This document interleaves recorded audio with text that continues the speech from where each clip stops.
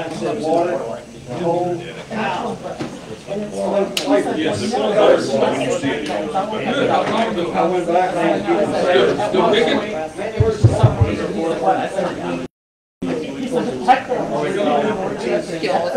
just kind of four that's in the head, and then they'll start getting that pretty quick. And that's what I normally buy.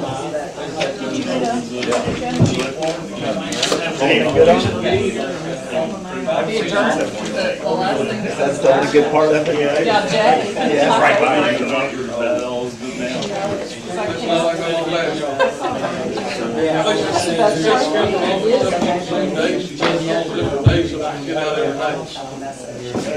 Seems like you've done well up there. Give Mike one and then just hand it out to the crowd, please. Gee, they didn't get an agenda. Yes. You should come see me. First name basis, right? Yeah. I don't know if she likes me, but I see her and I like her. Did y'all want an agenda?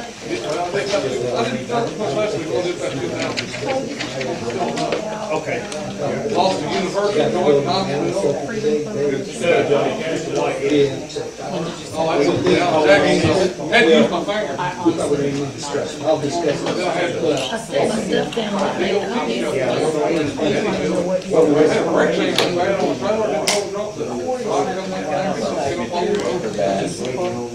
Okay. You don't want anything except maybe right?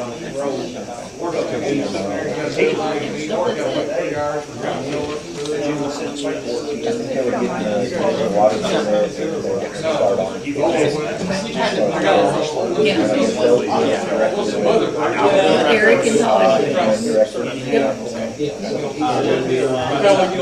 not any kind of checklist that I need to have Todd or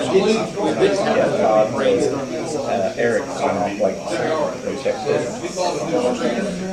They don't really, Eric will send me a spreadsheet along the way and show that this road test has been done, this has been done, subgraded, whatever, he finds it out. We've had other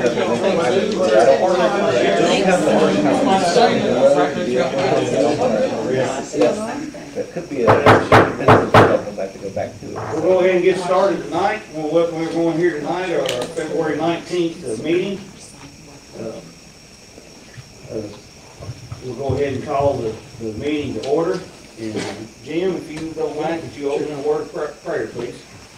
Father God in heaven, we thank you for another day of life, and we thank you for all the blessings you give us each and every day, especially the blessing of Jesus Christ, our Savior, for sending him here to this earth to down the cross for forgiveness of our sins, and let us never forget that sacrifice.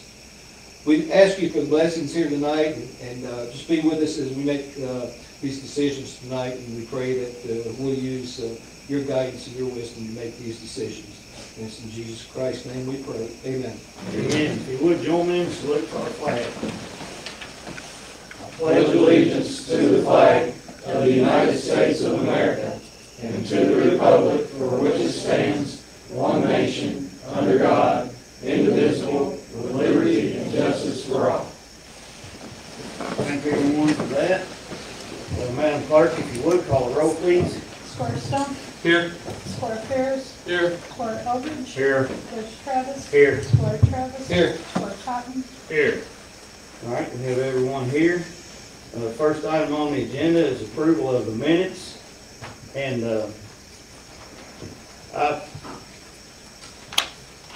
there's a lot of discussion in there, and I just found a couple of typos I was going to bring to everyone's attention. On page 6, up at the top where it says Stephanie Clerk, I know that should be Stephanie Smith. Need to make that change. See that, Lynn? I don't have it, but I'll make that change. Okay, all right. And then on page 7, about a third of the way down, it has Chris, which is Chris Lamp, and has 2 S's. Mark out an S. There was still a lot of commentary, and I did not go through and strike it all this time. I thought I'd take a different approach and just ask the clerk if she could work on, shortening them up. And that's all I have, unless anyone has other changes. I'd like to make a couple comments. Yes. Well, I had, on page 4, there was another typo, under, departure dates, fourth line down, it said they had to use condors and should have been senders. Yeah. Language is capital.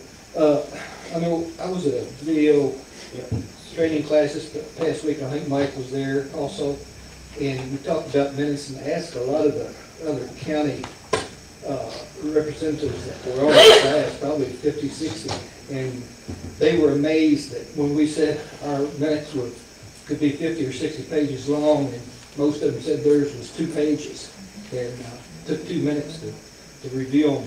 And all it was the motion made, passed, who did it, and all the discussion. Said you can always go to the videotape if you want to hear the discussion. So I think we need to shorten them down with just very pertinent information that we have to put in.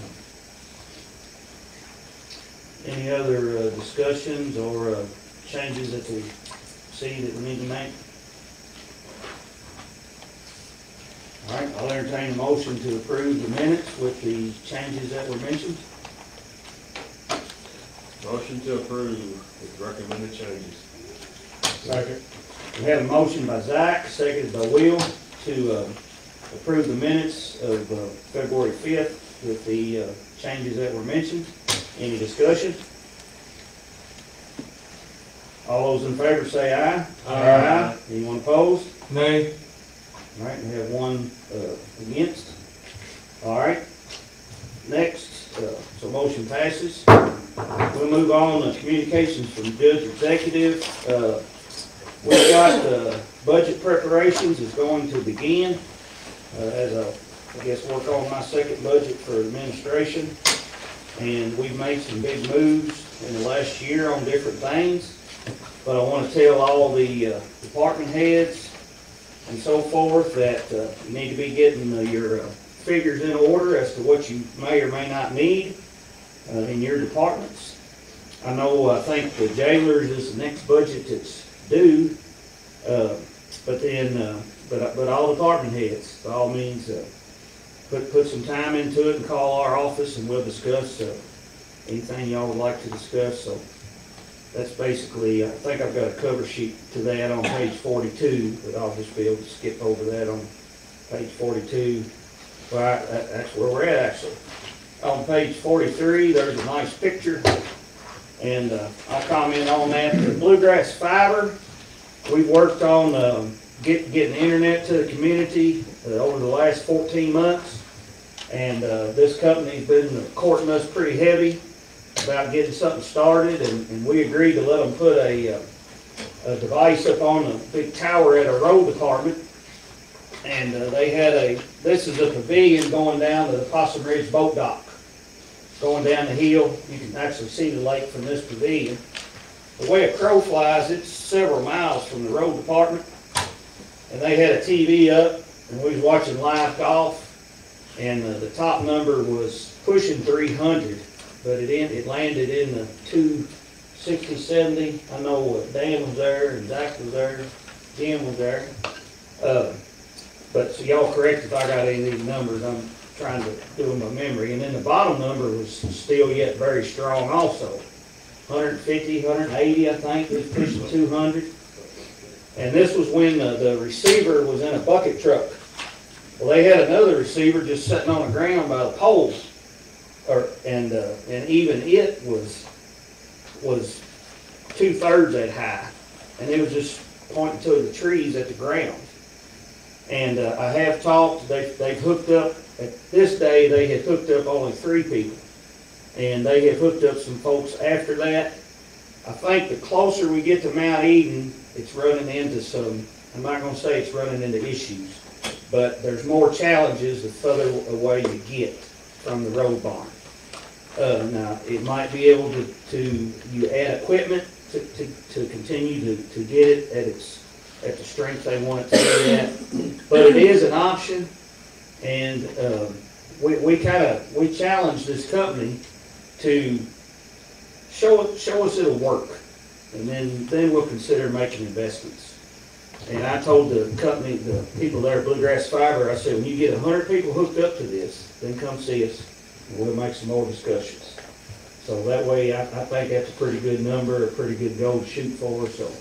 Just want to let the community know, if you live in and around Little Mountain, you should be able to hook up and get real strong internet, and it's between $64 and $104. There's 3 packages a month, and that includes all the equipment and all. And you'll have super duper high, fast internet. And ask everyone to reach out to Bluegrass Fiber if you're in that area. Hopefully it'll prove successful, and then we'll move it to other, we'll try to work something out and move it to other places in the county. So Chris brought me some bids.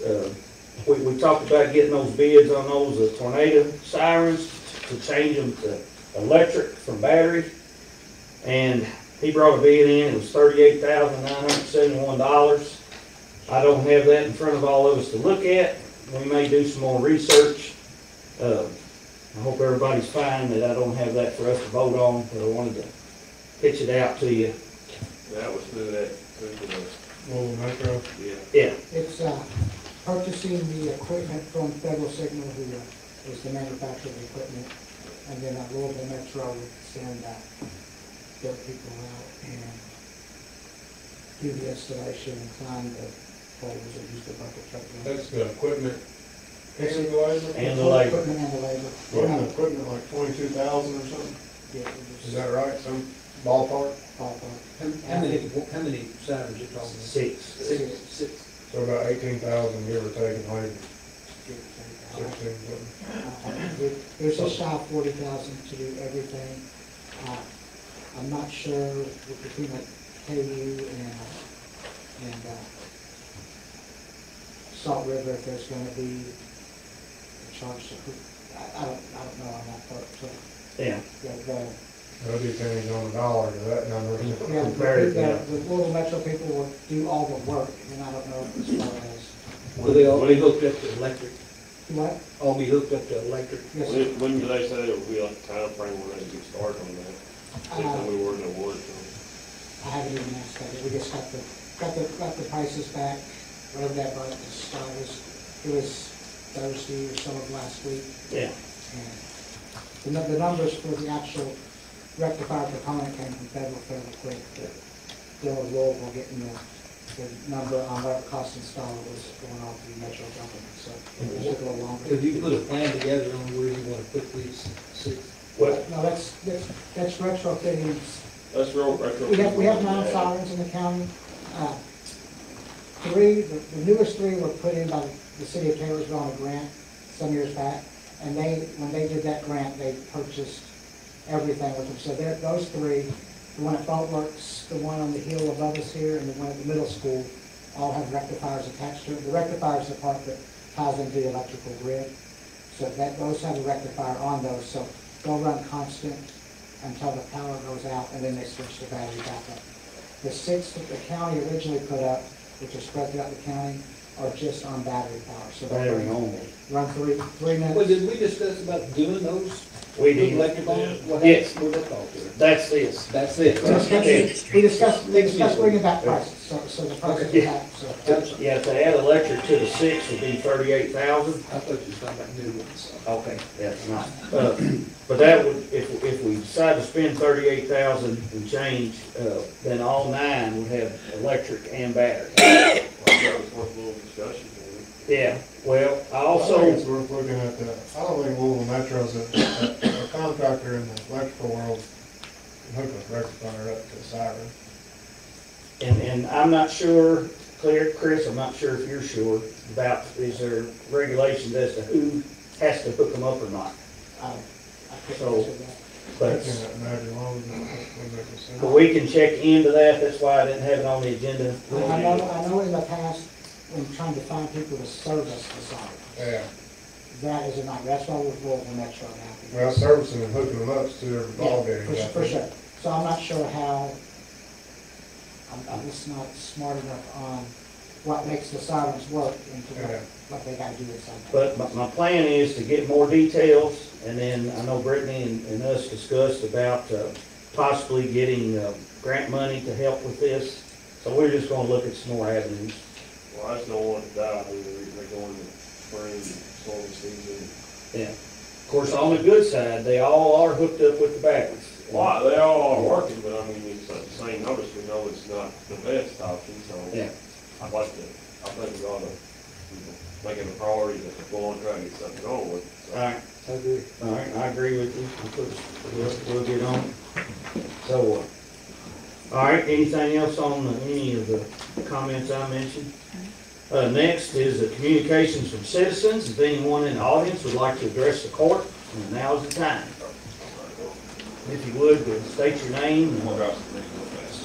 All right. This is your chair. Yeah, don't forget, oh, you got enough to go Oh, around? yeah, Dan's got me, he's already been out there. Okay. Dan's good, yeah. Cool. All right. Everybody got their turtle picture, sorry, Telecom don't have color printer. My name's Matthew Holbrook, lived here in Spencer County for 10 years. This is obviously in regards to the Heritage Hills, things you all discussed at the last meeting. I came to the court, just so you guys know, on October 7, 2019. It'll be in the minutes. I brought a whole dissertation at that meeting, so I won't re-summarize that. But basically, my understanding is 2 bonds in place for this neighborhood. And the picture you're looking at there, the first one shows the drop-off you all discussed last time. Again, it's hard to see in the picture in black and white. I'll have to meet any one of you guys out there want to discuss it. The second picture you're going to see is me standing at the end of the road, and my razor I parked down there to show you where the road was supposed to end, and it obviously stopped short. That's a lengthy story I'll be happy to talk to you offline about. And the third one is the street signs as they are now. People trying to find your house can't obviously see what's on the street sign. So there's some issues there. I have school-age children that go to Spencer County Elementary. They have to catch the bus about 200 to 300 yards away from my house because the buses obviously won't come down our street because it's not county adopted yet. We had, obviously, when it snows, our snow don't get cleared off, our roads don't get cleared off. We didn't get trash service for 2 weeks. We obviously couldn't get out some of the days. My wife couldn't get to work a couple of the days because she don't have an all-wheel drive car. And then the other thing I was going to say is phase 1 that was not mentioned last time is missing the top coat. And I know they met with some of our other fellow neighbors and talked about that with the road supervisor, and it was discussed it was supposed to be done soon, but that top coat, if it doesn't get done soon, the bottom coat's going to be so deteriorated that you're going to cost yourself more money. My understanding, again, there's possibly 2 bonds out there for both of them.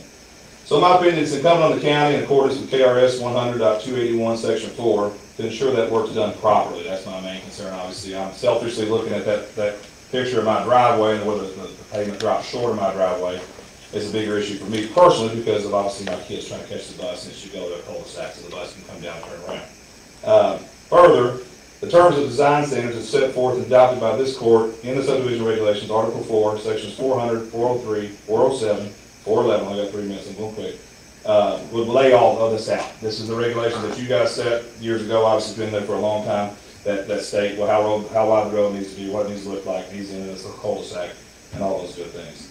Again, I know last meeting, this topic was discovered, but it was quickly passed over because you guys are getting toward the end of the meeting, you're ready to go home. I can tell you I watched it live at work, and I was dying to get off of it myself, so I understand how quickly I want to get done. But I hope that doesn't make this become a bottom issue. I hope that you guys take this serious. Obviously, I've been in this neighborhood for 10 years myself, and I know some other neighbors are also here with me in support. So, but anyway, the developer has only lots for probably like 2 or 3 years. So there's no development going on. I don't know how long they're continuing renewing a bond. I know that the county attorney is looking into it, but at some point you gotta call the bluff and get them out of the way. So I appreciate y'all's time. All right, thank you. Yep. Anyone else in the audience like to speak?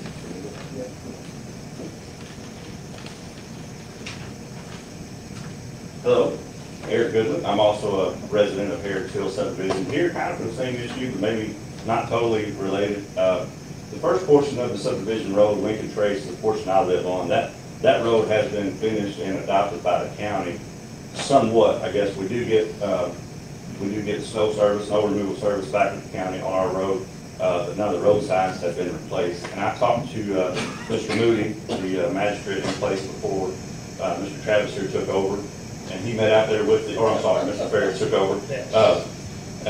He met with the road foreman out there, and my comment to him was, The base coat's been put down when that subdivision was established in 2006, I believe, 2008.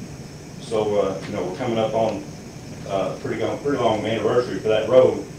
It was in decent shape. It's starting to pit. It's starting to crack. It's got grass growing through it. If it's paved soon, the right way, you got a 20-year road, 25-year road. If it's allowed to deteriorate in its current condition, then the base coat's going to have to be redone, and it's going to cost the county more money. I know the base coat was put on the other road more recently, but you know, I believe it's just time for the county to rule on this, because I think it's going to cost the county more money in the long run if we don't get this road fixed the right way pretty soon. So, thank you. Thank you. I think most of you know me, Martin Humes. I'm Matthew's neighbor, also in Heritage Hills. Heritage Hills. Don't want to reiterate a lot of things that they've said, other than my primary concern is getting our part of the road, Heritage Way, and those parts that haven't been adopted in the county brought into the county. Like you said, we've got bus issues, we've got stuff where, you know, roads aren't plowed, and then also not getting garbage picked up and stuff, things that we're paying for, services that we're expecting to be provided to us for, you know, us constituents of the county. So, thank you. Anyone else? Anyone else in the, talk about something else? All right, thank you all. We do have it on the agenda a little later to discuss, and I'll just, instead of address it now, we'll address it then. Committees, or communications, any other member would like to speak about any particular thing? Or? Parking lot water for Parkland's good. Yeah. Yeah, I think I got that all cleaned up. All right. Julie, for zoning?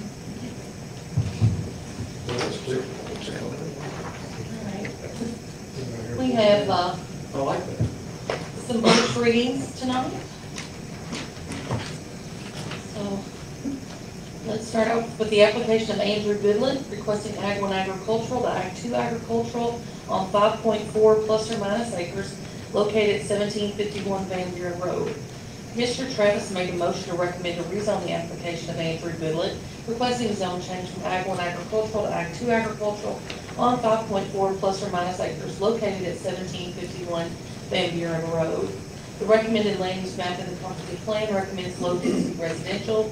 The change would be in compliance with the comprehensive plan, and there was no one there to speak against it. That motion was seconded by Commissioner Knoll. After a roll call vote, motion carried.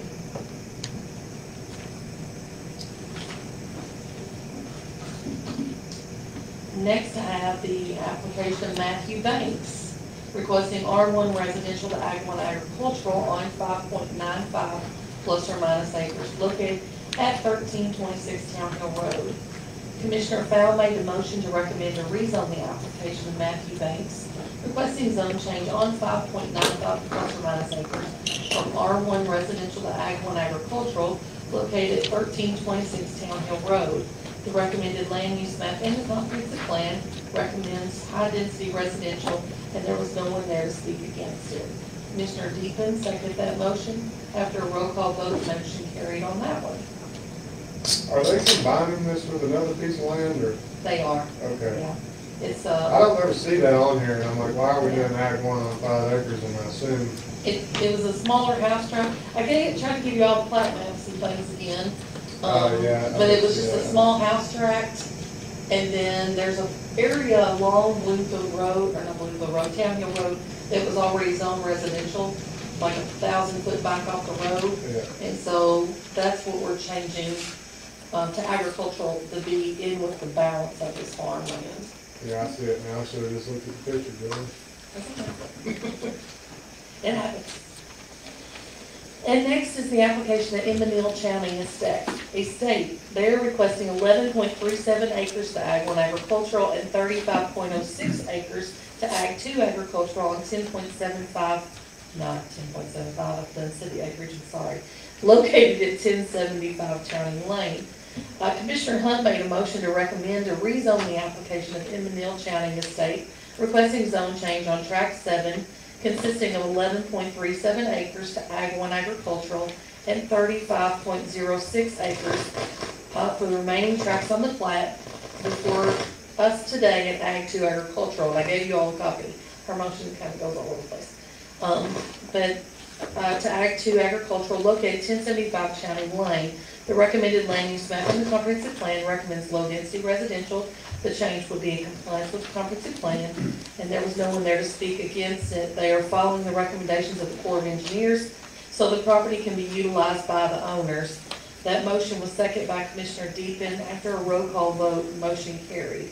I just got a couple of questions. I know they've been trying to go back and forth on this piece of property for a couple of years, I think. Yes. But are they, is this for them to inherit it, or are they gonna try to cut this up and develop it, or what's their plans? Do you know? It's to be sold, Yeah. but what happened is, and this went back during COVID, that we changed some of their zoning to commercial, some went to residential, other parts stayed Ag 1, some went to Ag 2. I mean, it had a little bit of everything up there. Then we found out that the road is owned by the Corps of Engineers. And so basically what the Planning Commission has recommended is what the Corps of Engineers has recommended to us as a county. They're only gonna allow the family members to do a certain number of tracks. They aren't allowing us to dedicate it as right-of-way. It has to say easement because it's on a perpetual easement forever, you know. As far as the road itself, they're limited on to the driveways that's already there. So if they wanted to do an extra curb cut, so to speak, they would have to go through the hoops with the Corps of Engineers to try to get it done, which probably will not happen. But for the most part, that's what it is. I know they do have an interested buyer that wants to buy one whole side of the road. Yeah. And I just was curious. I knew they were having some issues up there. I just didn't know what the whole deal was, and I didn't know if they were trying to. I knew at one point they were talking about trying to do something commercial up there, but they didn't know about what, I think it was maybe boat storage or something like that. Yeah, but they won't allow it. The Corps of Engineers won't allow commercial. So the plat that was provided with it has already been to the Corps, and that's what they've agreed to. So we had to build the plat to their likeness. All right, thank you. All right, that's all I've got. And I will say about that one, of course, we'll be doing a second reading next time, but we've put a lot of time into this, with the family, meeting with the Corps, and I don't know how many meetings, probably a half a dozen or more, that we've had just since I've been here. And I will say that the family is very, very pleased that we're getting some resolve on these issues that they've been trying to get worked out. So it's been ongoing for sure. yes. I don't know where it is on the docket, or if you want me to mention anything about it, or how much everybody else is aware about the floodplain application. Did you want any input on that? If you would, please. Yeah, I was telling Jim a little about it at the animal shelter. Yeah. Yeah, okay. So, because that still showed as floodplain, even though it's been built up all these years, floodplain application had to be applied for. So we went the route to ask that we could waive public notice. You're required to do 2 weeks in a row in local paper. And so we put the application into them, hoping they would let us waive that, Kansas County government, and they said, no, can't do it. So I submitted that. It should be in the paper Wednesday, and again next Wednesday. Once that's completed, I'll kick it back to them to show proof that it's been in the paper, and hopefully from that point forward, we should be able to move right on. Do you know how long it would take them to get that done? I think if we'd already had our public notices, we might have already had it back. I mean, it was almost instantly, I mean, So they don't I have to know come it and was do less than a anything, they week. just give you, they decide to get it to They take everything that we send to them, I have to send them, you know, topo maps and all different information, and then they make their determination off of that. Great. So that's where we are on that. Yeah. So, okay. All right, thank you for Certainly. that. If you don't mind, hang around when we go to talk. I have Heritage Hills on the agenda. I got you. You got me? All right, good deal. All right, thank you, Julie. Any questions for Julie? We'll roll right on. Now we have committee reports, and I'm going to make it in the future unless you guys tell me different, but the morning meetings, I'll have the department heads every month, like last time. And then our night meetings, any of you guys that have anything to add as committee chairman, we'll do that. So if y'all good with that, I really thought that was very successful last meeting, having all them here. But, all right, so we'll go down the list. Chris, you have anything on emergency management? If you could just, when they show up, tell them to have something prepared instead of just babbling for. Well, yeah, we'll work on it. I'll do that. All right. So, I don't have much. I just, Kip, they got back with us on tornado maps. It's one of the tornado siren stuff. They provided us a map that shows the bird's eye view of the coverage of each siren. So we've been able to identify 5 or 6 spots where we'd like to eventually add some sirens. I'd invite all y'all to come out and look at that map and get your input on it. We're gonna look into some either grant funding or hazard mitigation funding to see if we can get those projects funded. So it's gonna be all tonight. we can keep that. You gave me a map, and I don't know what I've done with it, unless I gave it back to you. No. I can't find We it. have one, so. All right, but, and we probably need to look at that, you know, and possibly updating these other ones, if we can roll that into one grant. But we'll look at it on the brick grant. So, all right, thank you, Chris. Any questions for Chris? Parks, Mike? I was sitting, Todd got down there and I think they ended up putting quite a few loads of gravel on. I think they ended up covering up a dense grade or something, trying to cover up some of the 3-9. It's gonna be put on there anyways to build it up when we do eventually decide to pave it, so wasn't any money lost there.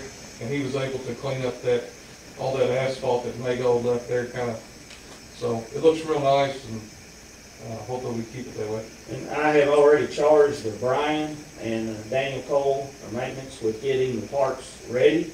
I mean, it'll be, here it is, March, in a week or two. We had a break-in, or attempted break-in at Waterford Park. We have cameras at Waterford Park. We didn't really get to catch it. They tried to break in the back door that's of the concession stand that actually goes into a closet. And they had a piece of plywood with metal on it. They took a DeWalt power grinder or something and cut the bolts off and took the plywood down, and he took something and beat the doorknob off and tried to get in. I don't think they got in, but I mean, it's probably a few $100s to fix. But I went looking at it, and I got to noticing some of the lights were not as bright as it could be.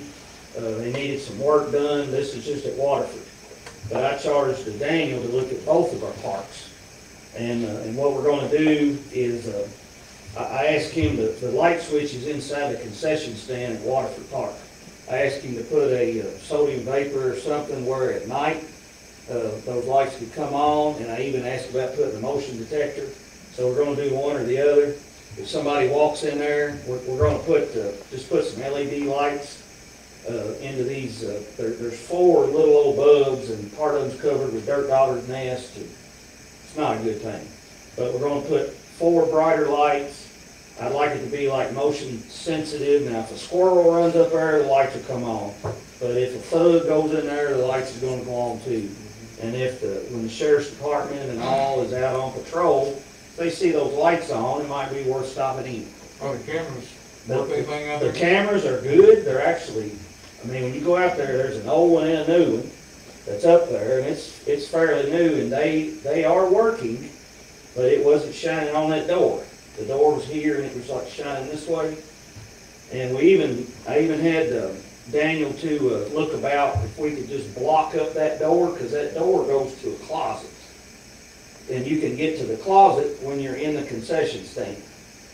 So, but I want to make sure that it passes safety code and all that. But we were looking about possibly just laying concrete block and blocking that door that's out of sight.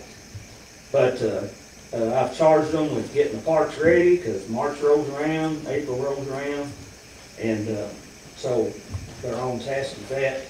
Our little tractor, they was having trouble with the automatic def blowing itself out, and of course we can haul the tractor, and they were going to check on getting somebody to come look at it, and we needed to go to Lowe's to get some stuff. And I just asked Brian and Daniel if they go to Lowe's, just take the tractor over to John Deere and drop it off, and then it won't have to pay the service man, and they can fix it or do whatever we need to do.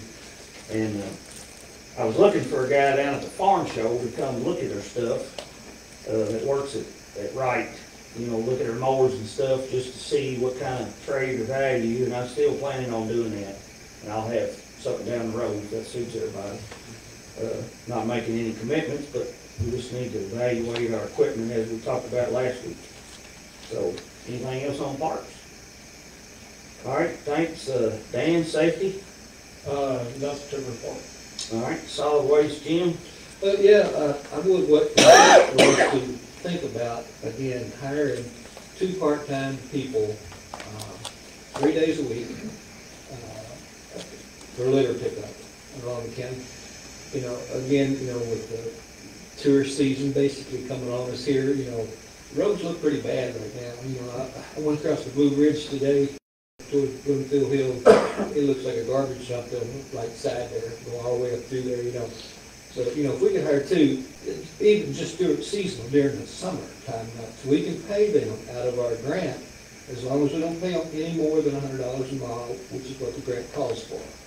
So, you know, we can subsidize the people that go out in groups and pick it up, but we're not getting enough groups to do that. So we can subsidize that with 2 part-time people, and let Karen Spencer with the recycling center schedule them and give them a truck to go pick up, you know, whatever, and sign roads to them, and just get us dry, you know.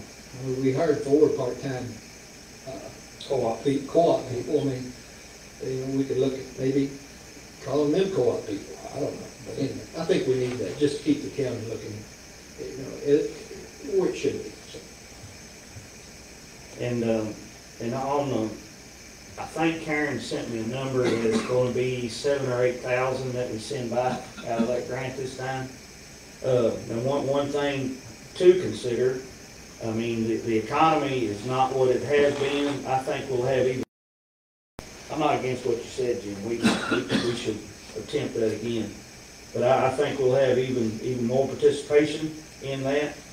And by all means, if you guys see a spot that's extra bad, and we can tell Julie, we can tell Karen, I'll mention about going up Bloomfield Hill. I know there was a pretty good mess out 44 toward water. It's all over. Yeah. Of course, it has been gathering through the winter, and it'll be a big job cleaning the first cleaning up come I don't spring. know what happened, was it on 44, that come up from Dollar Store? It's pretty bad in that vicinity. And, Over where Keith King mows, I believe, man. right, it's pretty bad in that vicinity, and I think Julie was gonna check in to clean that. So, but by all means, you know, it's, when we're out and about, you see a spot that's extra bad, let us know, and we'll try to address it. Well, you know, 7,000 or 8,000 this year. You know, 2 years prior to that, we said like 15 and 12, respectively. Yeah. We're doing better. Yeah, but we could take that 7,000 and pay these, and you know, and come up with 0 on that. Well, we don't have to send it back. Yeah. Anyway. All right. Yeah, we definitely need to keep attention on it. Thanks, Jim. Veterans, Dan, anything? Went with Brian over and we looked at that office area. It's gonna work well. He's said he doesn't have anything stored in there that he needs other than those tires. Yeah, and they can come out. We can come out, they can come out. There's a table in there, we'll have to move out, but, we're just gonna set it over by another table. That's good that office working better, because that other plywood place, we may have to tear down and put more dog kennels in there. But that's good that yeah, all it is some desks and that pile of tires, like you said. There's a desk, a file cabinet, there's a box of old files that date back. Everybody says that they dated back to when we had a service technician that used to do our work on our vehicles. Service work. So, It's just 4 years. it's just 4 years ago. But anyway, that'll work good, and they got a door that they can get in and out when they need to. I've got, we're gonna have to replace the lock set on that office, and I'll give Daniel and, Brian a key to it. Yeah. Well, and then, they'll be able to get in and out of it as well as, whoever, I will give one person from Ambet's key. All right, well, that sounds good. We can take care of that. Equipment, Jack, got anything? Nothing that I'm aware of. That's good, that makes sense. There you go. Cost us something. Well, no, we got some stuff we're working on. I know there was some stuff we're working on, but usually when I get notified, it's something big. So, Well, that's what I'm Yeah, saying, if you yeah. didn't have anything,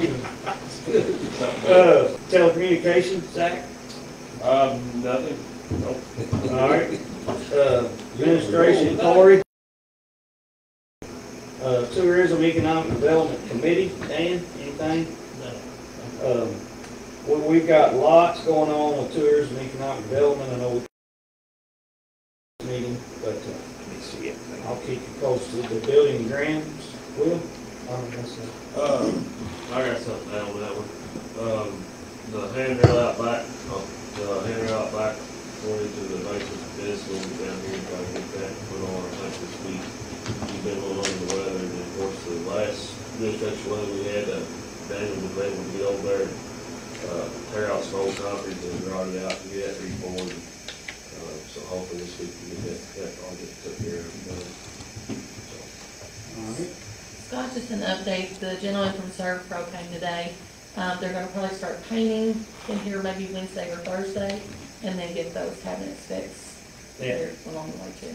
Yeah, where we had the water damage, and then they're gonna put the baseboards back around here. I asked Daniel about this table being jacked up, and is it permanently unlevel, or do we need to unjack this table? They've got things sitting under it so the water would dry, so that it would Oh, dry okay, underneath. all right, all right. Yeah.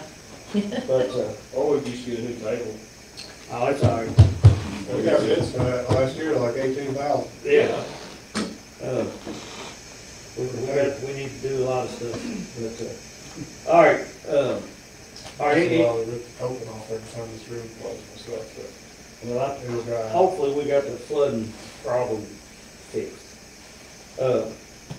All right, anything else on the committees? We're rolling along good. Community Events Pavilion, we'll get started. We've got lots of things we can talk about on this, Jim. I'll just let you start. All right, yeah, I put all the information in there, drawings and things, in there just for your information. Again, with Arkell Steel Buildings, the cost and the labor to put them up, idea of what it was gonna cost. And I had this sample bid that QK4 gave us for the Little Elk Bridge project. It's a lengthy bid project, to send out to contractors. I was wondering if we could eliminate what we talked about last week, meeting of doing the site plan and all that, and just bid it out and let the contractor take care of all of that. And I got two different versions of that.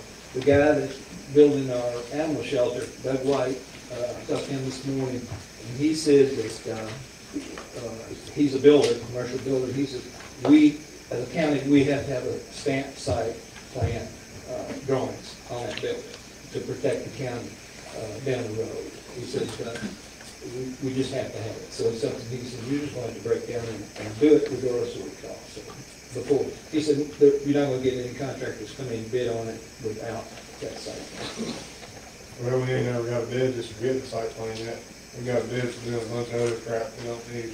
Yeah, well, we can, I guess, go ahead and. I talked to 2 or 3 people to try to see about getting the site plan, and they didn't get back in time for the meeting. Okay.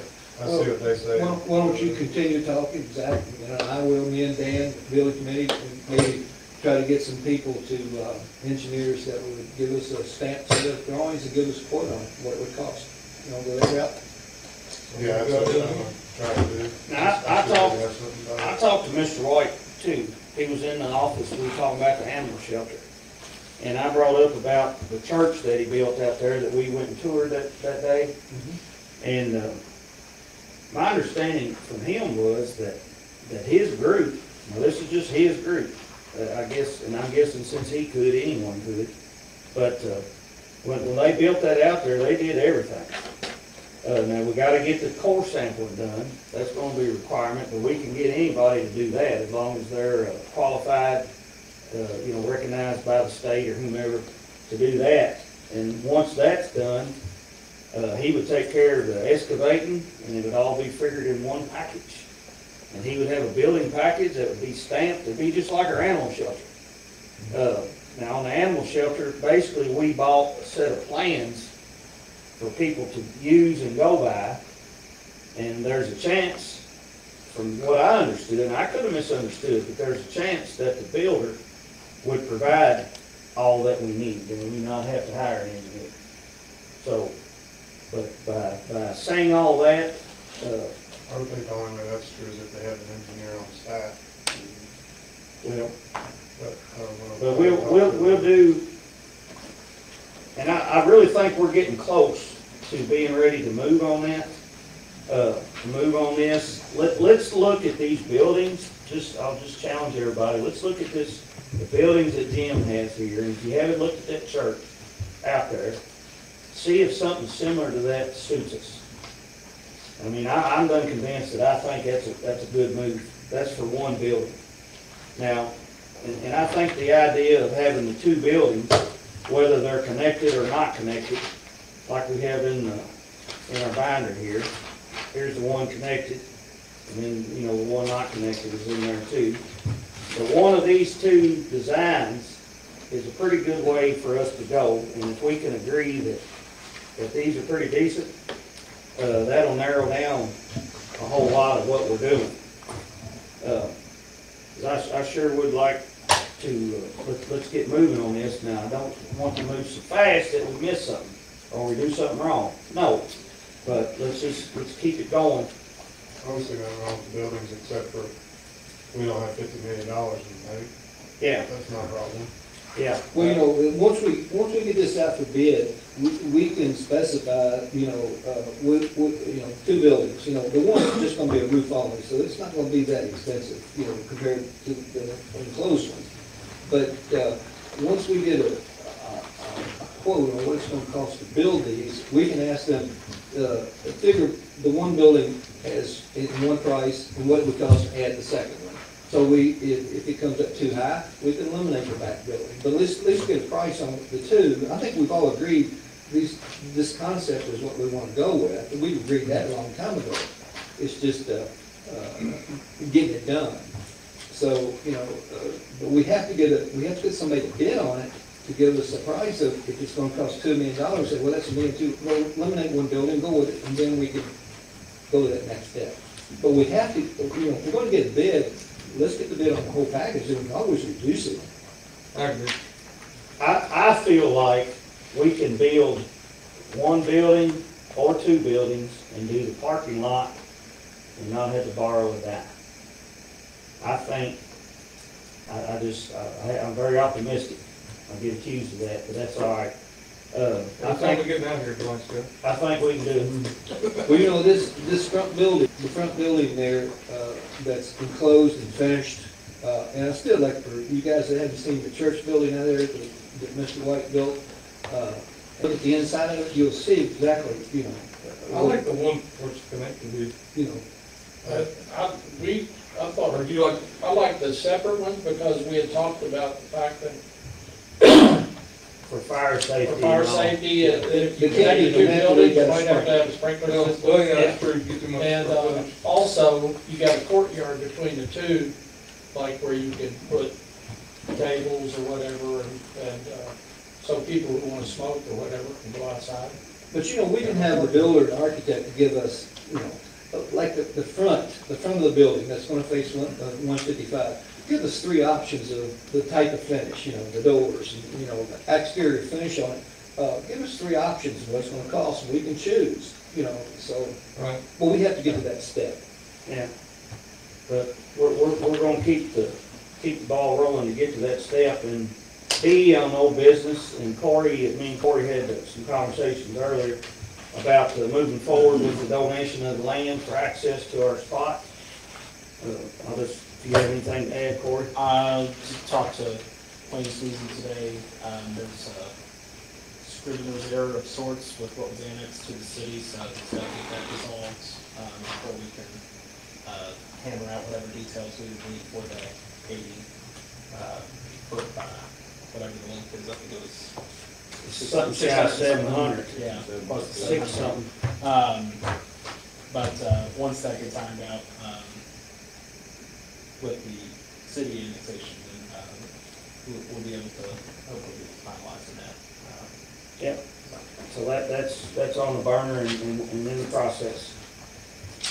And also, of course, still, he has some other work to do as far as getting the water and the sewer back to Beehive, which would be the same water and sewer that we would plan to utilize, but all that's in the works.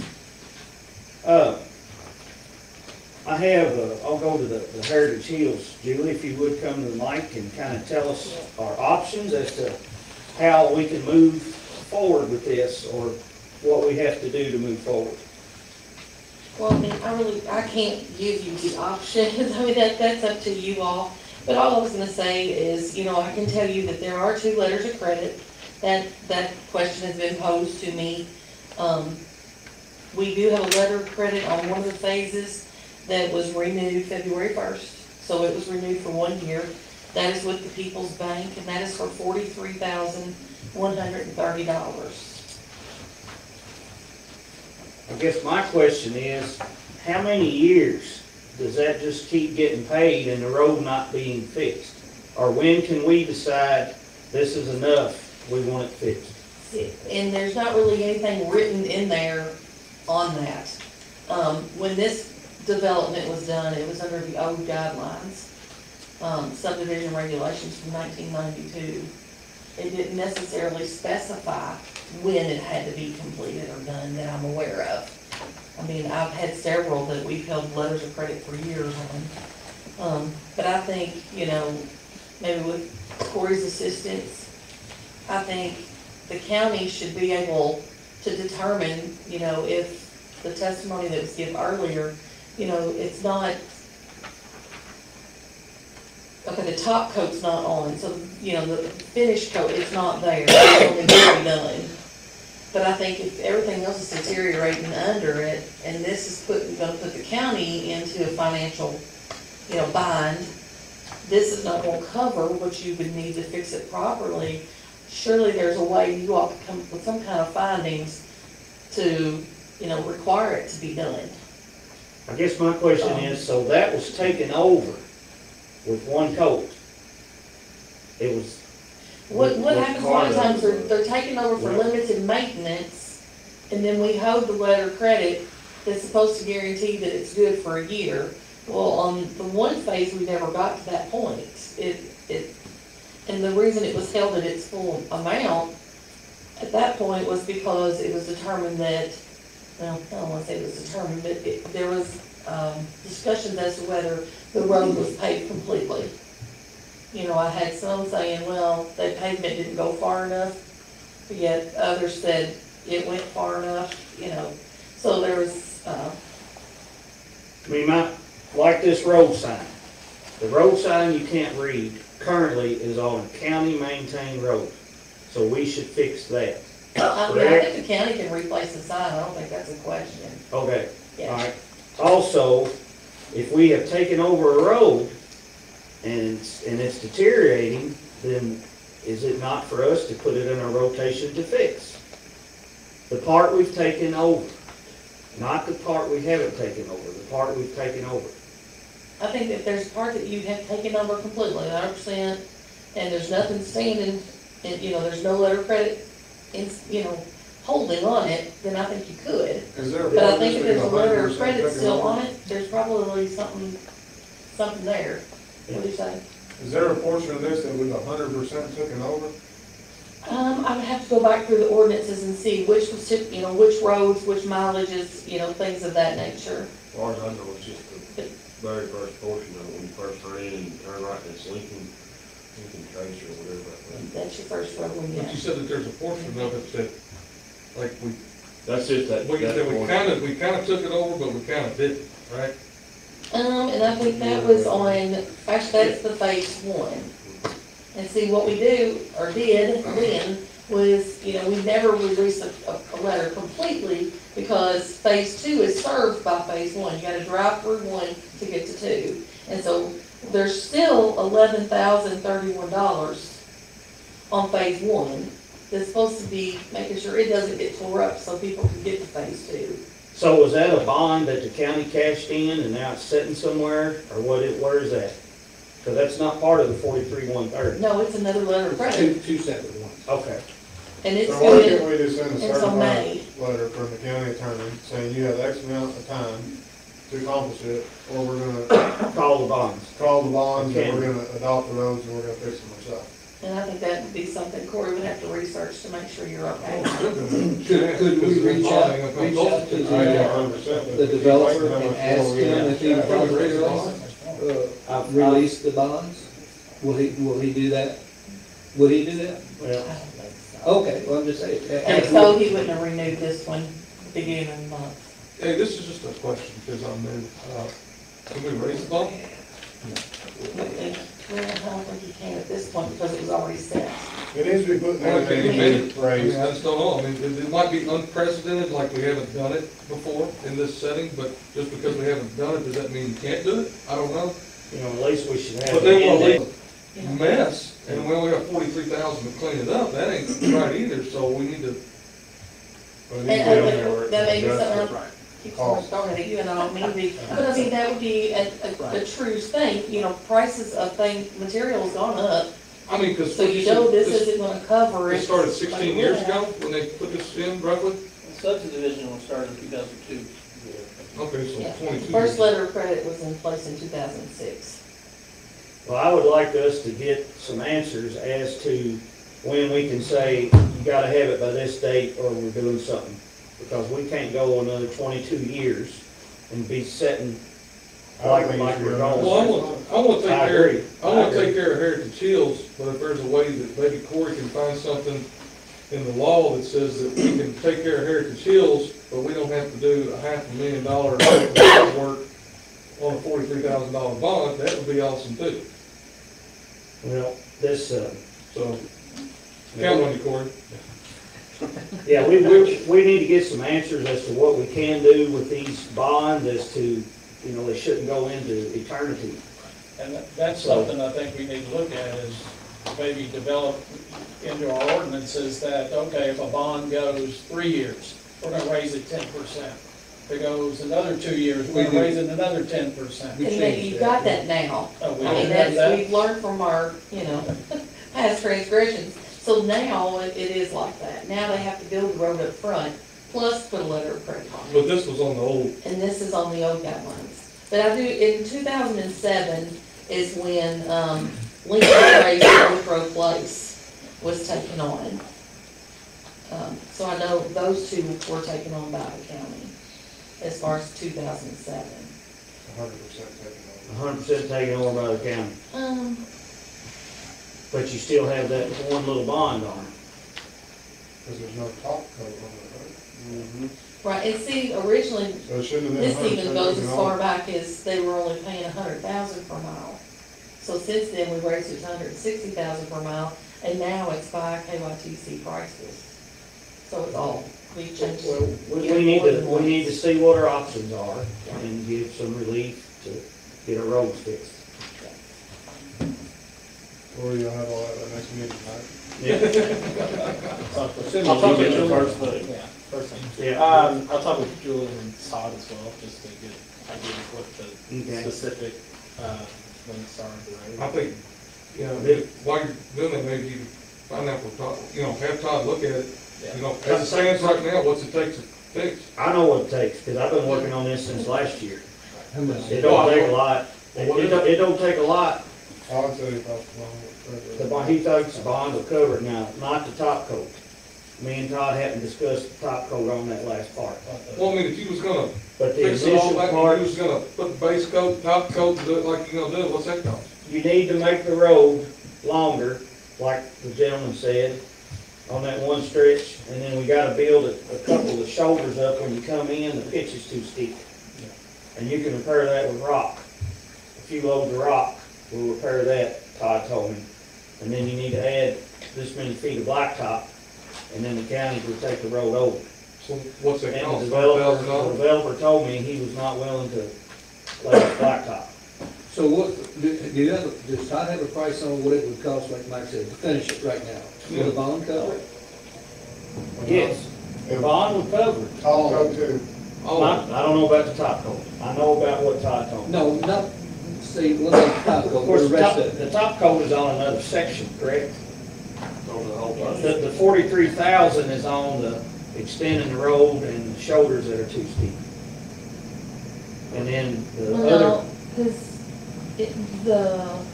the area that wasn't as far back, that's not phase one, that's the second phase. Yeah, so no, that's the 43,000 is included in that one. the one that needs the top coat. All right, well, let's get some more details. Everything that's in this subdivision right now has been laid in place. Any blacktop in there, I've been in several times, so there's only base laid in that thing, so the whole thing needs to be top dressed and widened, so. You're looking at paving everything. 43,000 would cover that. No, 43 won't pave the whole place. What do you call the pave lakeside, 130? Something like that. Yeah. But I mean, most of the road, except where it ain't done, is pretty nice road. And I mean, it's holding up well. So, We just need to stop it. What is this making, be maintaining? Well, this ain't the first issue we've had with bonds. We're gonna have to address bonds. I say we let Todd give us We need to an figure. estimate on what we did for the whole thing. What's it gonna cost us? yeah, I'll have him look at it, and I'll have something for next meeting, as with Corey will probably. That sound good? All right. All right, thank you all. Ordinance 7, the second reading on doing silo farms. What page are we on? I don't know. 92. Right there. 92? Yep. So this is where we did call a bond, and if y'all remember, we voted to approve the first reading, so I entertain a motion to approve the second reading. So moved. Second. We have a motion by Mike, seconded by Zach, to approve the second reading of ordinance 7, which is adopted the balance of Crafton Drive, Kennedy Court, Roosevelt Court, and Adams Court, which is in the Silo Farms. The county adopting these roads. Any discussion? All those in favor say aye. Aye. Anyone opposed? Motion passes. If you would, pass that to the clerk, and we'll sign it, and we'll get her done, and then they can start construction, fixing the pipes. All right, new business, the bicentennial celebration. In your packets, Brittany put together a lot of back and forth information that we had with one of our local celebrities on participating in it. And it's just in there for information only. But I want to bring it to the community's awareness about our bicentennial on July 27th this year. The county will be 200 years old. And we're all open for suggestions, but an Oktoberfest, which will be in October, first weekend, they are interested in making it a bicentennial celebration also. But we have a time capsule to be dug up on July 27th and open. So, and that's on a Saturday. And kind of how we're talking about it on my end of the woods, neck of the woods, is that maybe we'll have a celebration that one day, maybe the night before. Maybe get a stage set up and have local bands play. If y'all know any local bands, We'll have beer tent too. we can. Sounds good. We can. I was talking to Sharon and Okay, good. I was There you talking go. to There it is Sharon over there. and then with the Oktoberfest committee, and they're already putting it in the works. I was talking to her the other day. They're because it is the bicentennial for Oktoberfest, that they plan on showcasing all the music of local people. Yeah. Instead of bringing somebody in from somewhere else, and they got some big ideas, that they want to do to help, celebrate the bicentennial. I think they're all great things. So when we get further down the road, I hope that this court sees we might need to throw them a couple extra bones, put on a big shindig. And, I don't think, of course you all tell me, but I don't think a lot of people are ready to celebrate for a whole week like maybe we used to. But we can do a Friday night and a Saturday. Like to have some history involved. Of course, opening this time capsule, There's people a little older than me that remember when they buried it. I was 6 or 7 years old. I don't remember. I know where it's buried, but I don't know what's in it.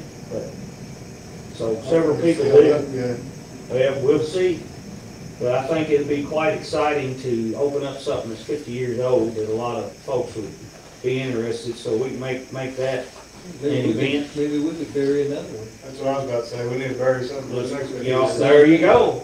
See, the excitement's already started. Thank you all. But we need to, I guess I'm challenging the community to come up with something. See Brittany down in Economic Development Tourism, Miss Lawson in the library. I've been talking to her about how the library can assist, and they've been talking with the Genealogical Society about how they can contribute. So I've got a lot of conversations going. And I just invite everyone to participate, and we'll figure out what we need to do. But again, we got to get to going. So that's mainly why I have that in there. Next item is a Veterans Memorial. Here's basically what we have over here at the War Memorial. If you have a relative, and they don't have to be a Spencer County, but a relative, someone in the county, and you want to put their name on the wall, the way it works right now is you bring a $50 check into the judge's office and pay a $50 check and fill out a form as to how, how this relative or how this relative's family, whatever, is connected to Spencer County. I aimed to bring a sample of that and I couldn't find it over there. But if I ask you guys to come in, we'll print you one off, or anyone in the community. But right now, you come in, you fill out this form, you give us $50, and then we buy a $14 plaque, and we place it on the wall, and it's there. Well, that sounds great, but I think we can do better than that for our veterans. And I was going to propose to you guys that we just buy the $14 plaque, and then I may put that in my budget if you all tell me to. I'll put it in the budget, and we can discuss it then. But Make a motion to waive the $50 fee. All right. For county residents, Well, anybody? anybody connected to the county that we waive the $50 and put a plaque up for them? Yeah. I second it. All right, I don't know if Jim might beat you that. Well, that'd be fine, let's go. We got a motion by Will, seconded by Jim, to waive the $50 fee that we're charging currently and replace it with anyone, veterans connected to the county by family. The county purchased the $14 plaque and put it on the wall. Is that good? And what the county has been doing with the rest of the $50 was maintaining the war memorial and buying flags and so forth, but You can find that in your budget. we can find that in our budget. Well, there is a $750 line item in the budget. Yeah, and we keep flags stocked, and whenever a flag gets in bad shape, we try to notice it, but sometimes the veterans notice them before we notice them, and we get them changed. On that, I'm gonna bring a thing to the court here as soon as I figure it all out on buying new flag poles, because if you've ever seen how you have to change out one of those flags, it's, somebody has to climb up a ladder, stand on the top of that wall, pull that flag pole out of that thing, hand it down to somebody else, then you have to unclip the flags while you're standing on top of that wall. Pull it back up there and slide it back in there. So they make flag poles with just a pulley system, and I think that's what we need to do, because it's, I've been up on that wall a few times, and it's. You got some kind of image thing going on? We can do better than that, but, well, It shouldn't be that expensive, but. let's vote on this motion and, in your discussion on, replacing the, how we handle the plaques on the war memorial. Thank you all, this is real exciting. All those in favor say aye. Aye. Anyone opposed? Motion passes. And Dan, if you would, get with us and we'll look about getting some prices to replace those flag poles. I'll research it all and bring it to the Okay. court when I figure it all out. I gotta measure them and everything else, so. I know you all get ladders, and I think I've seen y'all out there on ladders, but I never been there close when you up there. When you gotta change Yeah, you one. just have to use the ladder to get on top of the wall. Yeah, we can do better than He's that. just looking out his window, going, man, it's dangerous. I've had folks come in my office pointing at the People Think flag, telling me that it's bad, and I'm like, that's not our flag, but I'll go tell them. They changed it out, and so forth, but, yeah, it's, thank you all, I'm proud, I knew you all would like that one, but that would be easy for us to, that's the least we can do to recognize our veterans. So thank you all. So we'll move on beyond that, See something here from Humane Society. Is anything on the back? The rental. I don't know what she showed, what she was, when I was in there talking to her. Page 100. She just said have a little paper note with the bank society. Yep. That's for the precinct voting people. Yeah. 100, and that's clerk, I don't see no for the mentions. Yeah. See, United Rentals on 101.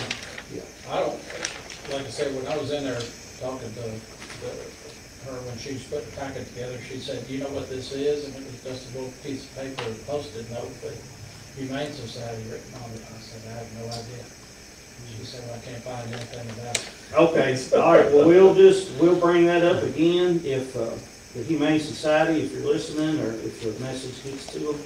The folks, is there anything that anyone in the audience knows that we need to discuss about this? All right, well, please have them reach out when we do. We'll table it. Yeah, well, I'll pass it, no action for now. Okay, number 4, the county clerk, we're rolling along real good. On page 100, we have, Lynn, if you'd like to address that. Before each election, we ask that fiscal court go ahead and approve the payment for the precinct workers. So once they work and it's verified and I send that information, that spreadsheet over to your office, they can get paid in a timely manner. So that's it's $16.50 an hour for the early voting precinct officers. They get paid by the hour because it's over multiple days. The precinct officers that serve on election day only, it's a set rate of $150 for that day, plus $25 to attend the mandatory training. So I wanted to get a jump start, and I know it's early, but I wanted to, not just to tick all these items off my to-do list, so I wanted fiscal court's approval to pay these people once I show proof that they have worked. I'll make that motion. Second. All right, we have a motion by Jim, seconded by Mike, to approve the pay for the precinct officers. They're listed on page 100. I'll read all of these, Lynn, so I'll get it right. Sure. It's $16.50 an hour for the early voting on May 16, 17, and 18. And then also 2 precinct officers will serve in the excused in-house early voting, and they're paid $16.50 an hour, correct? Yes, sir. All right, and then the precinct election officers who serve on election day are paid $150 for the day, plus $25 to attend the training, and then $50 if they are designated as an alternate. Right. So that way I want to make sure everybody's picked up. So that'd be the motion that we got on the floor. Any discussion on that? All right, hearing none, all those in favor say aye. Aye. Anyone opposed? Motion passes. All right. On page 101 and 102 and 103 is a request that I got. I think Daniel and Lynn had been discussing this, and if you'd like, I'll let you discuss that. Do we need to take any action on requesting the county employees for setup and takedown of the voting equipment that was included in this email? Oh, I'm sorry. I'll take care of that. Okay. Just like we did. All right. That suits you, okay? That's fine. How many do you need? About the same, 3 or 4? Yes, 3 to 4 is fine. Okay. And while we're on this, Lynn got at least part of your new election voting machines in. and then the other part is coming, I understand?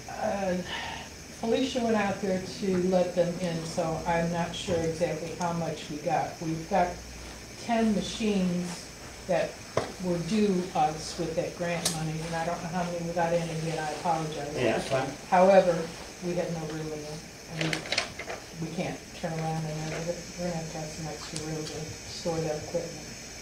That's why Daniel and I talked about possible solutions to storage, and he mentioned a storage trailer, not trailer, but. Yeah, it's a storage container. Yes, and he said they're temperature controlled, you could run electric to it. We could have cameras up, which we'll have to have cameras. And we don't know where we put it, but this is just throwing it out there as a possible solution to more election storage area for the large equipment. What is this, bid, like, what's the time span? Is this like, I think the forever, is this like a year, what is it? One is renting probably a month. Buying. One's written for a month, $825 a month, or buying it for $42,000. So it's purchased and or leased. 44,000 delivery charge and set up and all. Do you know, Lynn, if there is any Board of Elections, any state money that would pay for a container or a building Not to for store this. equipment? We've gotten all the money that we're gonna get, say for about $1,000 out of that first trough of money. Yeah. That 25 million that they talked about at your trainings. They did, yes. So unless they come up with more money, as it is right now, we have no more money coming to us. Okay, go ahead, Will. I was gonna say, what are we gonna do with the voting machines that are being replaced? Because if they were out of there, then you'd have room. I don't know that we want to get rid of those. I don't know if we're going to ever go back to precinct level voting. I don't know what is going to be required of us. I know the Secretary of State would like to have more voting locations. He brings that up at every meeting. Our plan is vote centers. That's what we've done since COVID. In fact, our plan is up for approval tomorrow at the State Board of Election meeting. I don't know, I've not even considered getting rid of what we've got already with the print on demand. I have not even considered that, because I don't know if we can sell them to somebody. I don't know. I talked to Can we Hart. just move those until Lynn gets a definite what she wants to do, like the extra room that we were gonna give to the veterans? I mean, we can stack that stuff somewhere. Or can we stack what's in there? Stack it up and make some space. I don't know that you can stack them on top of each other. I don't know that the digital components are good with you stacking them on top of each other. I don't know if they're even configured or flat on top where they can do that. I'll try to go by there this week and see if we can come up with some room if that'll work. Could you build more shelving in the middle part of that room? The shelving is great for the smaller components, but these are big boxes. I mean, they're big scanners that when you scan your ballot in, they fall, the ballot falls to the bottom. So they're not, you can't put them up on shelves. They're too bulky. And everything that we have up on the You just need to find a shelf. bulky man to pick them up there. How many of those do you have? Hey, Colin.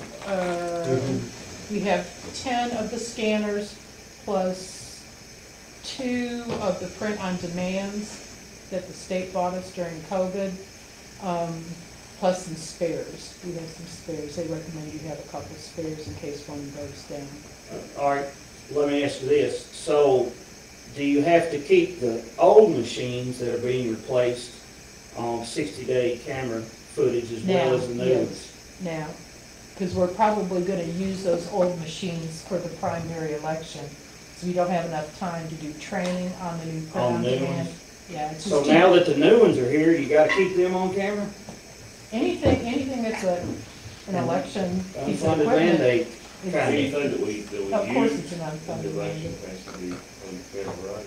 I'm sorry? I said anything that we use for the election has to be on camera. Yes. Okay. So we can't move any of this to storage if you're planning to use it? I'm going to use what we currently have. I wasn't even expecting the new stuff to come. Video. If it suits you, Lynn, us, I'm telling you, 44 grand's hard to swallow. well, if we can catch some of your guys in your office. Well, I mean, hopefully, you know, here in the next, before the big election happens in the fall, hopefully we'll have an animal shelter with a big storage area beside it, and we can bring Fox in and build something in there. She's got all kinds of cameras over there because that's all that's on. My monitor is Karen's cameras. My cameras aren't on there for some reason. I don't know. They put We can them keep in. a good eye on the recycling center. She that got way. 12 cameras, 16 cameras. It's like, shoot, I need Yeah, that was store what my you was election supposed to equipment have. over there. That's what you was supposed to have. I was excited about hers, and I thought, Lynn's gonna love these. Well, that's all I can see right now because I can't see my election equipment because Well, you keep an eye on the recycling. I'm doing it. I'm doing it. But, I'll come well, by this week. yeah, can we come by The and, cardboard's good. we come by and we know you got to have the room, and we'll make sure you got the room. If the machines can't set up on one another, but we could have a shelf over a row of them, and then another row could set safely. I mean, we'll try to come up with something. And if not, we'll just have to discover more room. And if not, then we'll have to, you know, bottom line is, if we have to do this or do something, you know. Something different. The thing of it is, we don't need that space all the time, but we're gonna have 16,000+ ballots that we have to put on tables in that first room. Okay. And I mean, truly, we walk over crates to try to, we have to check each of those ballots to make sure the sequence is right, to make sure the ballot face is right. So those are in there for about a month before the election, the ballots. So we'll have ballots in there, we'll have the extra machines in there. I don't know where we're gonna put stuff. Well, like I said, hopefully by this fall, before fall, we got the animal shelter, hopefully we'll have something, you know. Now, here's a new solution too. If you're not using this new equipment, we could move it to a different location for right now. If it's under cameras and lock and key. It's not in use. I thought if it wasn't in use, it doesn't have to be on camera. It's still, it's election equipment and it's gotta be, I'll talk to State Board of Elections tomorrow if we're not using it, if it has to be under camera. I'm kinda thinking it does. Well, while you're talking to them, tell them to put mandate and stuff unless they're gonna give us some money to pay for it. I'm sure that works. Get them off on the So, all right. I'll come by this week. Yeah, and then, of course, I have a meeting with the Board of Elections on the 28th. Yes, sir. And I'd like for us to look, you know, we'll answer all the questions in, hopefully. That would be great. So, all right, good deal. Courthouse painting estimates. Now, we have all these painting estimates in here, and Corey and I was having a conversation, and we gotta have 3 bids to get reimbursed from AOC. And since we have 4 bids, you think, well, you've got more than 3, but if it's over 40,000, we have to put an ad in the paper. So we probably would have to put this in the paper, and then. I was just give one these come up with guys- 16,000, everyone else is 50-some thousand. I kinda looked through it, but. Well, I was kinda looking at that, most of these are using some kind of a corrosion, like an acid spray, to do the washing and stuff, and then that first one there, the cheap one is just a. Putting on a couple layers of air. And we're not sure if the first one included the part of the office where, of the building where I am and where the circuit clerk is upstairs. Yeah, I don't see that on the picture either, so. So, but what I'll do, if no one objects, we'll put it in the newspaper and get them to rebid again, and we'll come back. That's why I want to go ahead and get started on this. Have you spoke to AOC about any of this? About getting them to pay for this? Yeah. Nope. Was this advertised? Oh, boy. These bids? No. How do we get these bids? I asked Daniel to get them.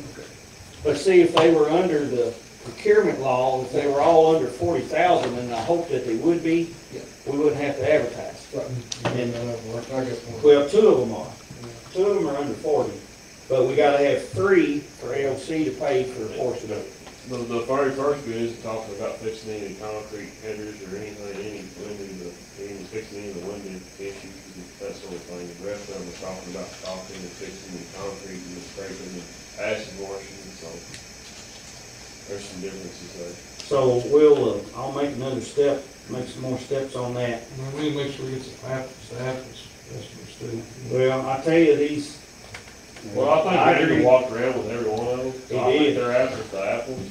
I just think that What they chose to do. what they're choosing to do. But they were all showed the same thing. Yeah. Ultimately. And I'd also That's what recommend just checking with AFC to see, because they can be finicky, as we know. Well, in terms we of know. reimbursement, so, But, I mean, and again, it's not for me to decide, it's for this court to decide, but I would hope everyone would agree that we need to paint our courthouse. Pretty Well, we bad. definitely need to, there's the windows need to be took care of, there's some concrete panel, there's a lot of issues need to be took care of. And I agree we need to do something now, whether we could do $60,000 worth of something. Well, I don't disagree with you. I agree with Zach. But we'll go through the steps on that. And also getting the gutters fixed. I've got some bids, but I didn't get them in your packet in time. But I'll have them next meeting, but they're not a lot of expense. And the gutters need some work. I know Will's been up there, we've seen They it. need work, I think worse than the tank. Well, it all needs to be fixed. We gotta take care of our old building there. Item 6 on there, which is in page 119, and basically, I need to type a letter on our letterhead. I'd like us to ask Representative Tipton and also Senator Higdon to get us $50,000 of funding out of the state budget to fund a facility plan for our Spencer County Sanitation District. And what's in place right now, the city has, since the city has the sewers in town, years ago, they had I think you guys have seen this information. There was that photo that had the sewer going all the way over to Oaks Lane and going around the lake. That's a facility plan. Well, it's due to make a new facility plan. And the Division of Water, when I went and visited with them, they said that if the sanitation district brought a facility plan, they'd approve it. If the city brought a facility plan, they'd approve it. So the chairman of the sanitation district was requesting, and James Allen, Representative Tipton, suggested that if we voted to request funding to get the plan, that then they would try to get it. It's not a guarantee, but it's a process to ask. Second. All right, have a motion by Zach, seconded by Will, to request and send a letter of support for Representative Tipton and Senator Higdon to assist us with the funding of $50,000 to draw a facility plan for the sanitation district. Any discussion? How much is the total plan gonna cost? If that's gonna assist us, how much are we gonna be assisted? No, we're not, I'm not aiming for us to pay a dime. Okay, so this is gonna cover the report. Yes. And again, it's a request to get funding, and, I mean, I'm not saying it's out of the realm of us getting it, but with the Division of Water saying they'll approve a plan, and the plan that's in play right now needs to be adjusted, it needs to be revised. It's old, it's just about out of date, and you'll need this, whomever has it, will need it for growth to move forward. And what I'll do is, if we approve this tonight, we'll type a letter on the letterhead that says at tonight's meeting, the fiscal court voted for this request, and so forth. Could I ask this? Yes. Okay, the city did the first one, is that correct? Back in 2009, Okay, I think. okay. That's the one that's in play right now. Right, now, if the county does this one, does that eliminate that one altogether? And then our sanitation district is in control of it instead of the city? Now, how much control, I can't answer how much control. We do know that our ordinance for our sanitation district allows us the entire area that the city doesn't already serve. All right, Sounds to me like that. Now, how much That just answers your question. Well, but how much water that holds, when you talk about this facility plan that Division of Water approves, I can't answer that question.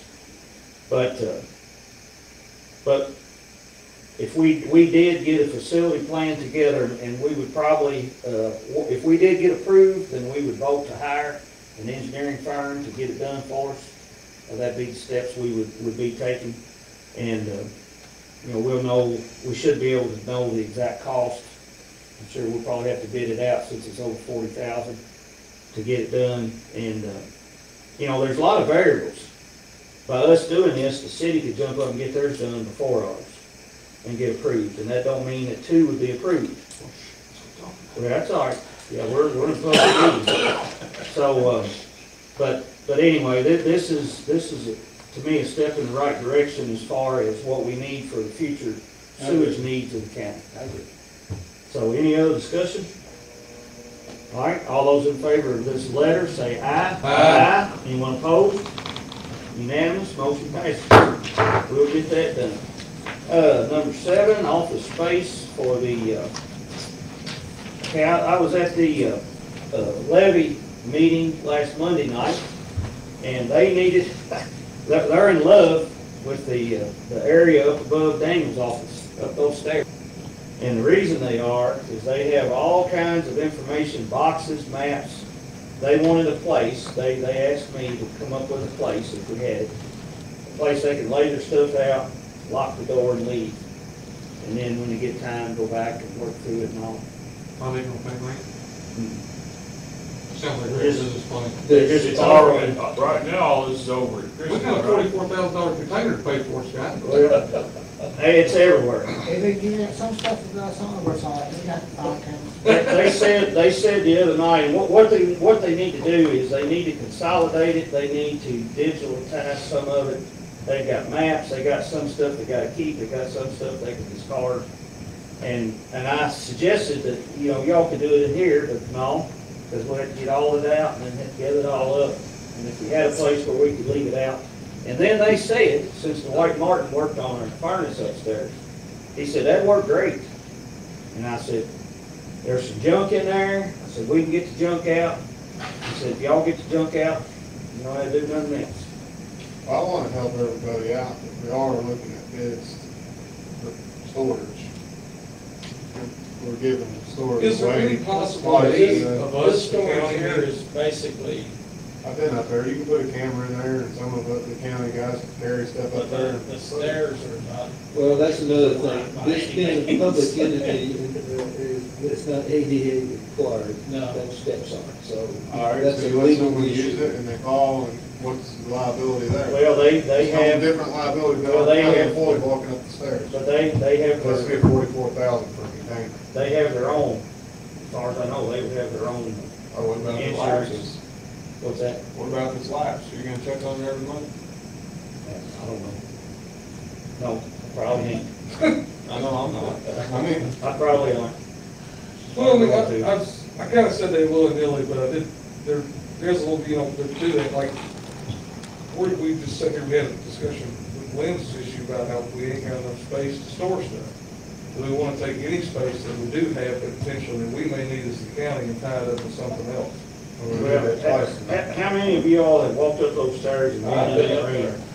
there. I used to be up there when it was Nathan You Mason's. don't want to store anything up there that's of any value. Well, Well, then why do they want it then? well, just, I everybody told them wants I'd everything ask. to be convenient and easy. I told them I'd ask. If there's anything. I'm not against it, I'm just discussing.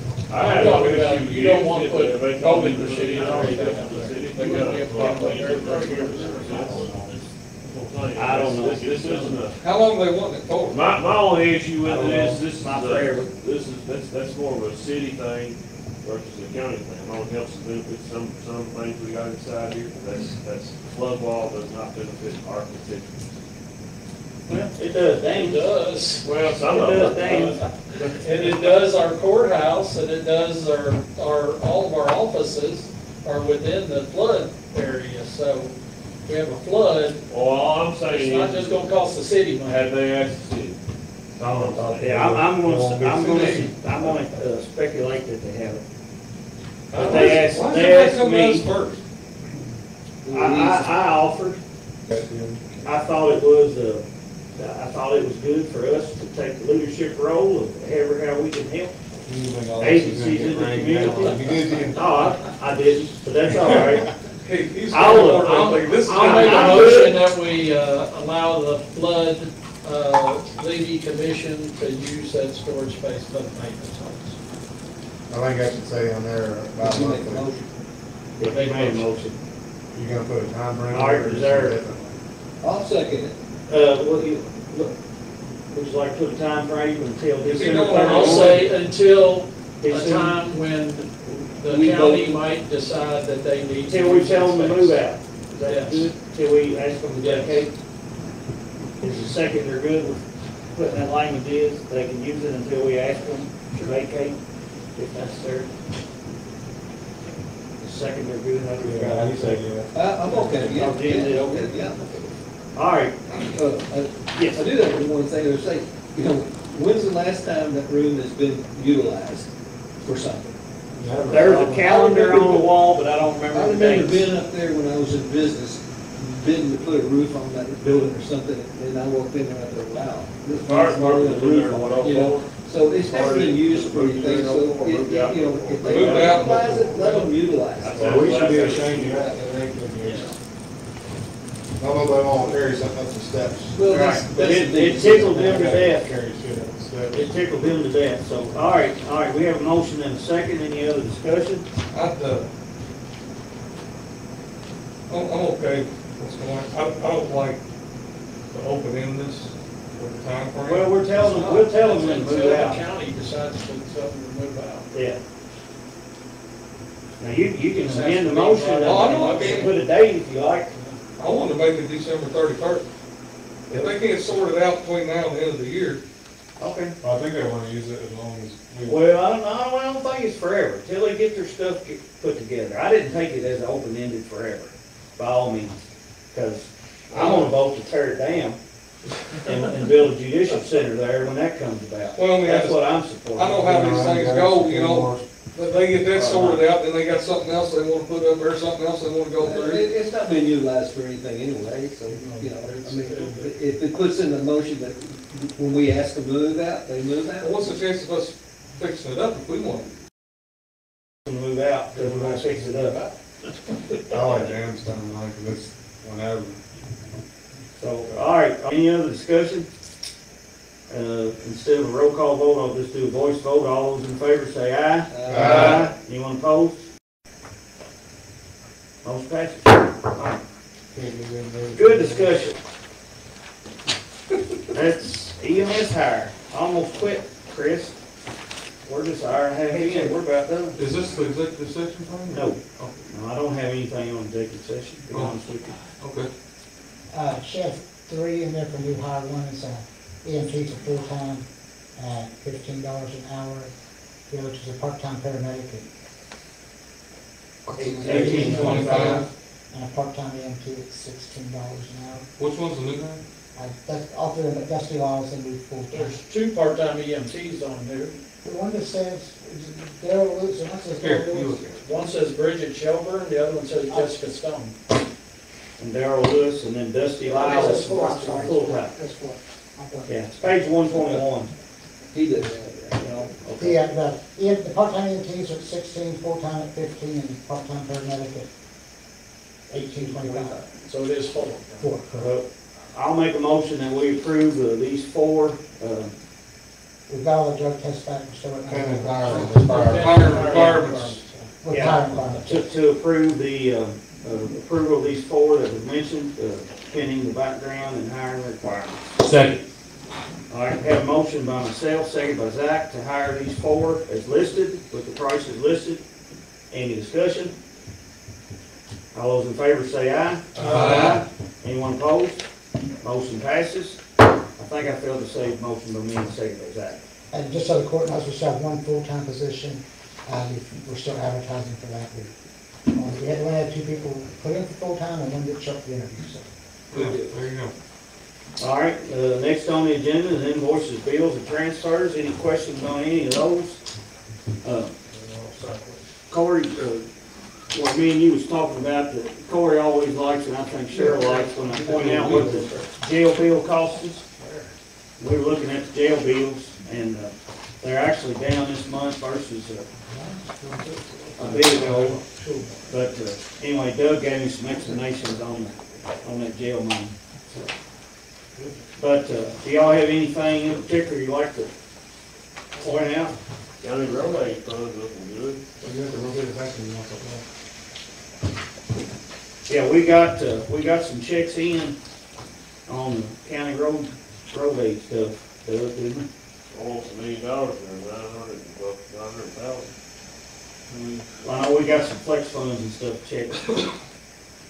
Well, we got our second county road aid payment, we also got a partial reimbursement on some of the flex that we had done earlier. And again, in 30 days, I expect Mago to be asking where they're gonna start blacktop. When we gonna do that contract, you know, that was what began in the year last year, wasn't it? Sometime? I don't remember when we did that. It's right there lying about budgets. Or do we do it before the June 30th?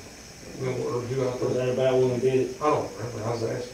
Well, it's fiscal year. It's fiscal year item, right? Yeah. The agreement we got, yeah. So, all right, any other questions on any of the bills? Motion to pay the bills and make the transfers. Second. All right, have a motion by Zach, seconded by Mike to approve the invoices, bills, and transfers. Any discussion? Hearing none, all those in favor say aye. Aye. Anyone opposed? Motion passes. Anyone have anything else come before this meeting? I may make note of the fact where you were questioning on the road fund money, 269,000 was brought in for our last portion of the county road aid that we'll get this year. 147,000 of that was flex money that we spent earlier, and we still got more flex funds to do to get in reimbursed on. How much we got coming? I'm trying to remember how much it was total we approved for flex funds even. I mean, what we budgeted to do with flex funds last year, did we even get half of them blacktop? I know we did a few long roads there toward the end. I don't think we got half of it done. I think there was only about three or four got done. Well, there's a few more than that. I mean, Day Road, Tyndall, Well, you discussed Yeah, one earlier. that one, they done over at Dan's, They did, Hillsborough, There's Mike Brown, Mike Brown. they done Mike Brown. 5. There's some little, there's up There's a at couple of courtyards. River Heights. We used They to done. have one before, they did a horrible job. Well, he said we only got 3, and I know of more, that's why. There was four, not three. Did that quote for the ambush repair get in the packet that we sent last week? Let's see. Which one? The ambush repair, it's got the, Oh, no, but we can discuss that. Thank you, Chris. we've got a truck that's over in Smithfield, the ambush, sorry. We got an ambulance tore up. It's, Not the tore up, heat- it broke. it's got a death wobble in the front end, it's got the heat and the air went out in the rear end. The total for the repair for everything, I can read you what I was doing, is $4,019.94. That is, he has to replace some valves and the heat stuff and all the HVAC hoses under the truck and the pump. And he'll reinstall that. He's got to reflash the computers. It's got some sensor out in the DEF system that's causing it to burn the DEF really hot or something. And then it needs a steering dampener, a drag link, and he's gonna mount and balance new tires and realign everything On the front, on the front tires on the front. with ball joints and tie rod ends. All this for 4,000? That's a good deal. Motion to approve. Second. All right, we have a motion by Zach, second by Mike to approve the 4,000. 4,019 and the change is $4,019.94. To repair which ambulance? Med 3, 2018. Med 3. Med 3, 2018. And this is at what repair, because Lean will need it for So the it's minutes. Emergency Repair Inc. in Smithfield, Is that the guy that always works on the ambulances? the one that we've just found. Well, we just found 4 to the floor. Yeah. He did the floor is really good, he did a great job.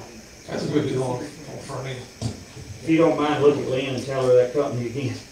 Lynn, that's. That way we'll have it. I'm sorry, we don't, no, Emergency Repair Inc. All right, we have a motion by Zach, seconded by Mike to approve repairing the ambulance. Any other discussion?